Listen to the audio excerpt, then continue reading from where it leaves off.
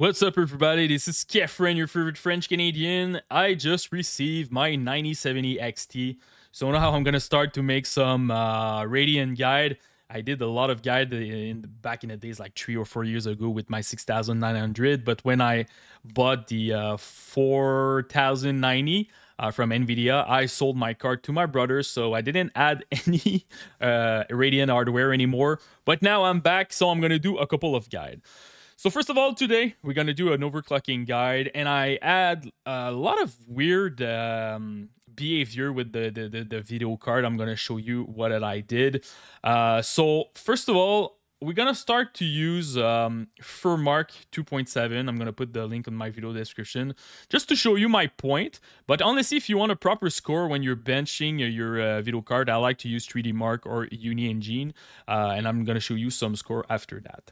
So first of all, right now my video card is stuck. I didn't modify anything. I'm gonna press run.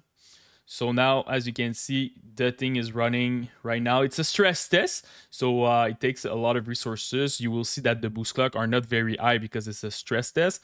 So normally I am doing 2,300 something, as you can see over there. So I'm going to show you 2 tweaks that you can do that will really improve your FPS, like 8 to 12%, or your result, your whatever scores. Let's go to performance section in your Radeon settings. Go to tuning. And after that, we're going to go to custom over there.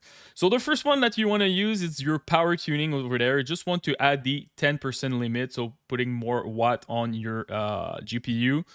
So it will be available 10% more. Go back to your Furmark, and now you will see that your core is now at 2,460, something like that. So you have a pretty small bump, but still better performance, and you didn't touch your boost clock core or your memory. And honestly, I did a couple of tests moving my memory megahertz on my VRAM or the static core megahertz, and it didn't do anything, and I was losing performance. So that's why I don't recommend to do that right now. I'm not sure if they're gonna patch it or maybe improve it, but right now it doesn't work well. Now let's go back to performance tuning. The second one that it's really important, it's in the GPU tuning. Just press enable over there and you will have a voltage offset. My recommendation is start maybe with -50, something like that, and apply it. Make sure that it's stable. And if you don't have a 9070, you have another card, maybe start at -25. Just do -25, -50, -75, and go like that. Make sure that you stress test it, because you can be pretty aggressive. I saw some people running -135 on my card. On my end, honestly, -75 when I'm benchmark, and when I play video games, I can go -100. I didn't add any crash with it, but when I'm doing benchmark or stress tests, I can't really go further than -75. So I'm going to show you an example. -75, I'm going to reduce the voltage on my GPU. Applied. Go back to the benchmark. And now, as you can see, my core is at 600 megahertz, so a big improvement over there. And I'm still running the stress test without any issue. So I did some 3D Mark tests, and this is a comparison. So this one is my stock video card. I did 7,140, and when I did the -75 and the power limit at 10%, I had 7,652. Honestly, a pretty good boost. And I did test some video games. I tested some Unshowdown, Cyberpunk, and normally I'm getting 8 to 12% more in my FPS. So pretty surprising.